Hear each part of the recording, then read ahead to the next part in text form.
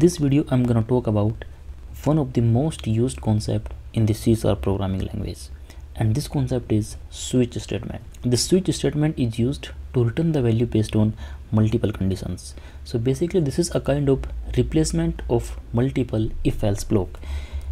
Let's see how it works. So for example, let's just remove this line from here, and over here let's assume that I'm having one string value. Let's assume that I'm having a variable with name country, and this is of string type, and in this country I'm having, let's say, I'm getting the value from the console.readline like this. Now I want to write a logic that based on the value of this country I want to return something. For example, the user is writing India, USA, China, Japan, whatever user is writing over here, based on that value I want to return, or I want to perform some kind of logic. So one approach is that you can use multiple if or else block. The another approach is you can use the switch statement over here. Okay, so you have to do it like this. First you have to start your concept with the switch. This is a fixed reserved keyword in C# programming language, and this switch statement is available in almost all the programming languages. Okay, inside the switch statement, inside the parenthesis, you have to pass the value. Basically you can put it as a hard code, or you can also pass it dynamically, just like I'm doing over here.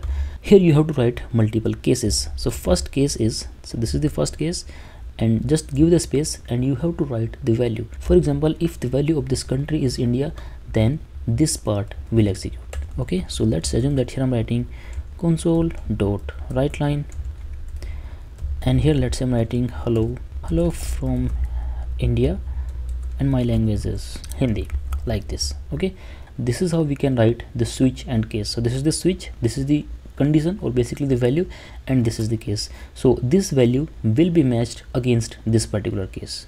Okay, now here let's use one more case like this, and this time here I'm gonna use the USA like this. So it means if the value of this country is USA, then this particular block will work. On the other hand, if the value is different of all of them, then here I have to use one default statement, and in the default again I have to use this colon, and I can write not found.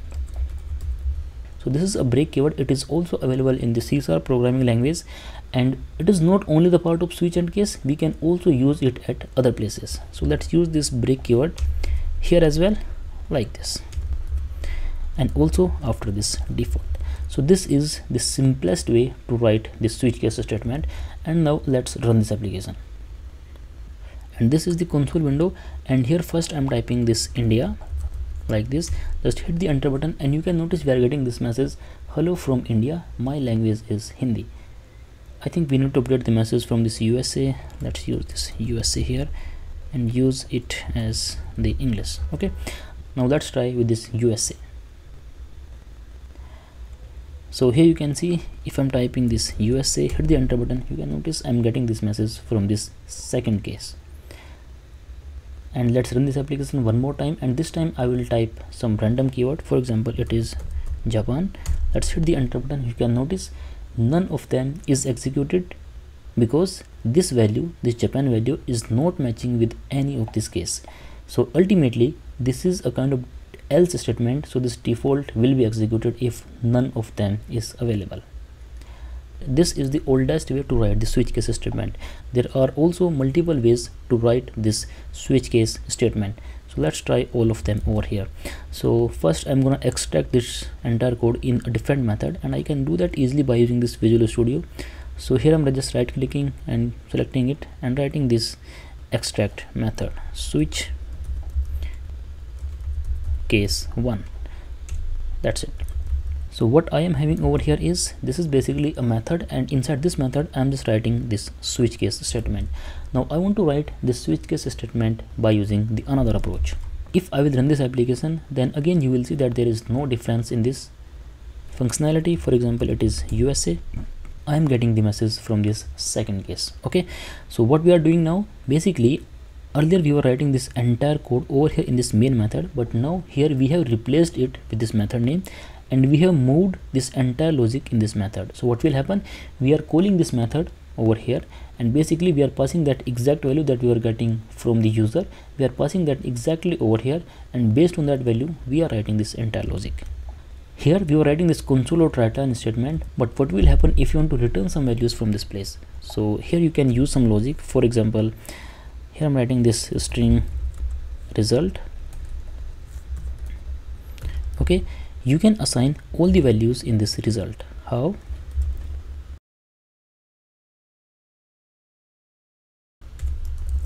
And at the last you can return this value, return result. And because this time we are returning the value in form of a string, so we have to update this keyword. If we are using this void, it means this method is not returning anything. But if we are returning the result value, which is a string, so here we have to type the string value like this. Okay, and now this will return the value. So for example, here I'm writing this where result is equals to like this, and now I have to use the console statement over here only at one single place like this. So what is the benefit of writing this kind of approach? The benefit is that in case I'm having a requirement that instead of writing this message on the console window, I want to display it at some other place, or I want to append some value before displaying it, then I can do it only at one single place. In the earlier version, where we were using this console statement multiple times, and just assume that you are having 10 or 12 or 20 cases, then you have to update your code at 20 places. But now you have to update your code only at one single place. Let's try this.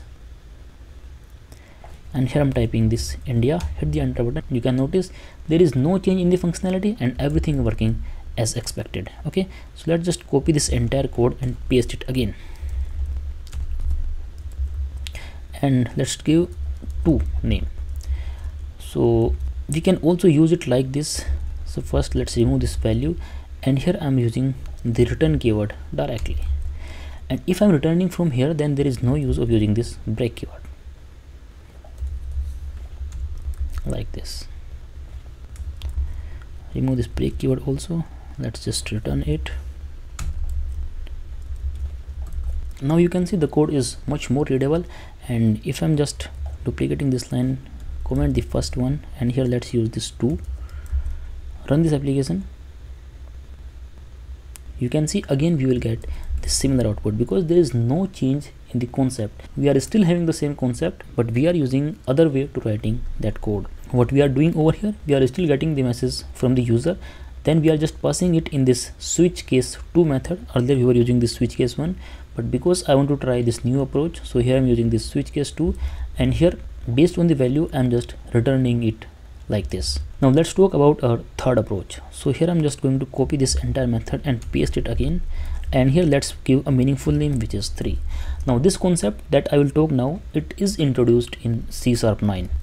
To work with this concept you have to use at least C#9, and here let's use basically one more line and use 3 over here this time like this. Okay, now there is a major change in writing this concept. So as per this concept, first you have to write this value like this, and then you have to use this switch statement. So what we are doing, the value that we are using inside the parenthesis, we are writing it before the switch, and there is no parenthesis. Now this time you do not have to use these case keywords, you can remove all of them altogether, and you have to replace this value of colon to a lambda expression. This is a lambda expression that is available in the C# programming language. Okay, and if you are using this lambda expression, then you do not have to use this return keyword like this, and just remove this semicolon also and use only one single comma. That's it. Let's make the same changes over here as well. I'm using the lambda expression, and here use the comma and just remove this return keyword. If I talk about this default keyword, then again we can make same changes, and here let's use this lambda expression and remove the semicolon because this is at the last, so there is no need of using the comma. And to replace this default we have to use only underscore. Okay, let's put everything in the same line. Now in this approach, this entire switch case statement will work as only one single statement, and here you can notice you are getting the error. It is saying you have to put a semicolon at the end, right? Now again we are getting one more error. It is saying that this method is not returning anything. To return the value we can simply use the return keyword over here like this. See, everything is working as expected. Now what is the use of writing your switch case like this? It is very much simple. We are not using any unnecessary keywords like you are using the case, the break and default. We are simply using the actual values. and we are not having anything else. Now if I will try to run this application, just run it and pass the values. For example, this USA, hit the enter button, you can still notice that we are getting the proper message from this switch case statement. Let's run it and try with India. Let's type INDIA, hit the enter button, you can notice I'm getting the message from this India. And if I'm passing something different, for example this ABC, you will get the not found, which is coming from the default statement. This is how you can work with the switch case statement. Now let's try one more example with the decimal values or with the numeric values. So basically this time let's use one more variable, which is going to be int number, and let's say its value is 10. Okay, and let's get one more method over here like this. So basically this is going to be 4, and here instead of writing this string country, I'm going to use this int number like this. Use the number over here, and here you can write your conditions like this. So for example, if the number is 4 or 3 like this. Now what will happen, if the number is 4, then we will get this output. If the number is 3, we will get this output. You can also write some more expression over here. For example, if the value is less than 4, then this will work. Here if the value is, let's say it is greater than 4, right? So what I'm having, if any number that I'm passing in the switch statement, if that number is less than 4, this is the condition, then this entire logic will work. Or if the value is greater than 4, then this condition will work. Now it is very much useful to use these kind of expressions in your switch case statement. Let's try it with an example.